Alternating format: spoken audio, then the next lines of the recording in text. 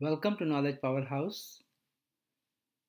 In the Microservices Interview Questions, in this section, we are discussing about the basic question, what is a microservice? This is a very common question that can be asked, what is a microservice? And it's a subjective matter. The answer may vary from person to person. But while answering, you have to provide certain important points that can display your knowledge about the microservice. So microservice has these important points. First of all, microservice is a small and autonomous piece of code, and it does only one thing and does one thing very well. So it's different from a service. So we can have service that is serving many things, but microservice, we added the word micro prefix. It says that there is a specific thing that is done very well by this service, and it's a, as I said, small piece of code, and it is focused on doing one task, specific task, very well in a big system. Like if you have a big system like Netflix, you have multiple services, you can have hundreds of services, or you can have Amazon, there are like thousands of services, but each service does one specific task and does it very well.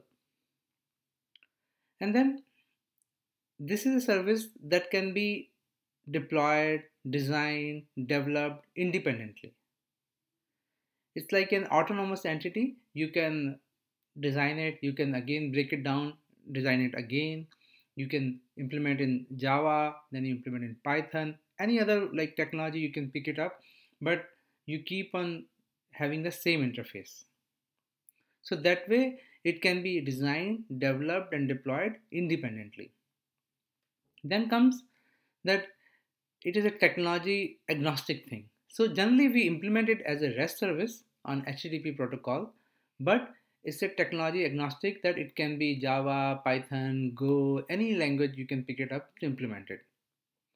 So that way it is like a more like a design pattern, not a specific thing tied to a technology. And because many microservices interact with each other, so it is very important to keep it technology agnostic.